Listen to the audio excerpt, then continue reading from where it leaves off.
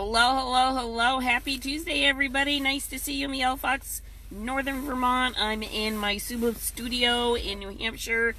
And hey, hi. So we got snow coming, but, I haven't been on for like a week. You know why? Because I wasn't listening to my body.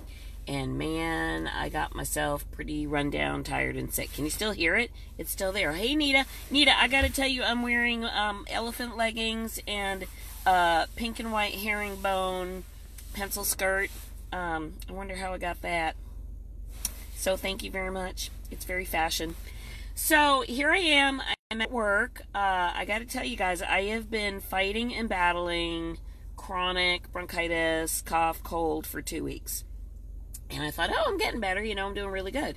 Well, I got home from work last night and so tired. I mean, so tired. I got home at 6:30, made dinner, cleaned dishes.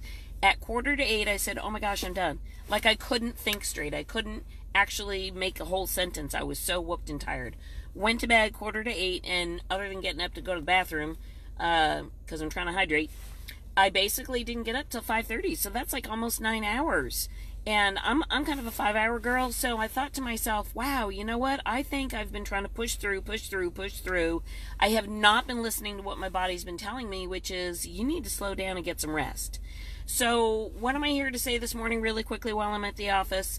Those little signs that we're getting every day from your body where you feel like, I feel, a little tired or a little this, a little that, maybe under the weather, maybe not 100%, whatever it is.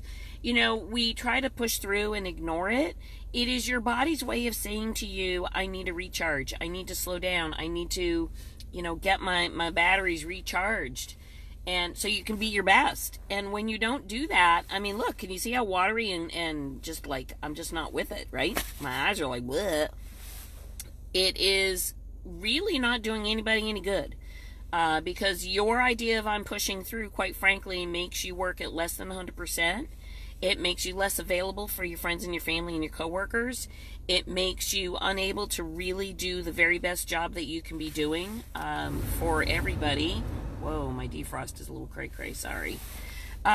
So I'm going to suggest to you, I understand we have responsibilities and jobs and family, but I'm going to suggest to you that when you start getting the messages from your body about maybe you're a little overtired, maybe you don't feel the best, maybe, you feel like you got a little something coming on, that's the early signs of pay attention and do a little self-care.